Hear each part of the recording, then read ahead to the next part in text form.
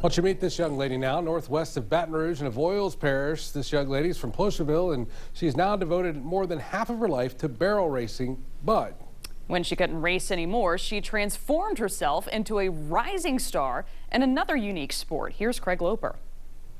I knew I could do it if I put in the work and was dedicated. Sacrifice, commitment, and dedication. They're all the terms we hear consistently when talking about sports, but perhaps the sport that embodies those terms more than any other is the sport of bodybuilding. About 3 years ago, my horses got hurt. That, led to me having to find another passion. I like to work, and my horses, took all my time. It was a full-time job as well. One day I was training in Opelousas, Louisiana, and a lady approached me and she just said, "Are you a bodybuilder?" And I was like, "No, ma'am." I said, I'm just a gym rat. I like to train. I enjoy this. This is where I spend my time now that I don't have my horses, And she said, "You should consider competing." Chenevert quickly found out that the skills she had built all those years caring for her horses were exactly the same she was using to sculpt and mold her own body into championship caliber. From the moment I woke up to feeding my horses, to cleaning their stalls, to exercising them, to bathing them, to wrapping their legs, it was pretty much the same thing that I do for myself as a bodybuilder.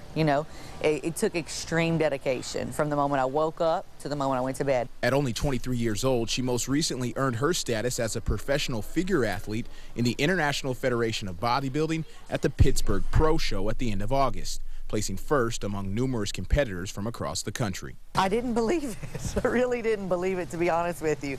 I'm still in shock, being that it was my first national show.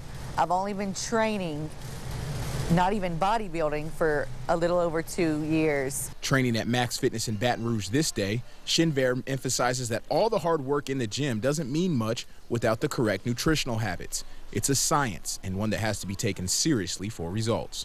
Every meal has to be weighed to a T, have to eat every 2 to 3 hours. The level of dedication and consistency was a lot higher. And I had that goal in mind. I knew I was competing, so I had to be, more structured. And if you're someone seeking to live out a more healthy, active lifestyle overall, but not looking to step on a stage, Chenevert has some advice as well. You can't do enough cardio or training with weights to outwork the food you ate. You have to get your diet right.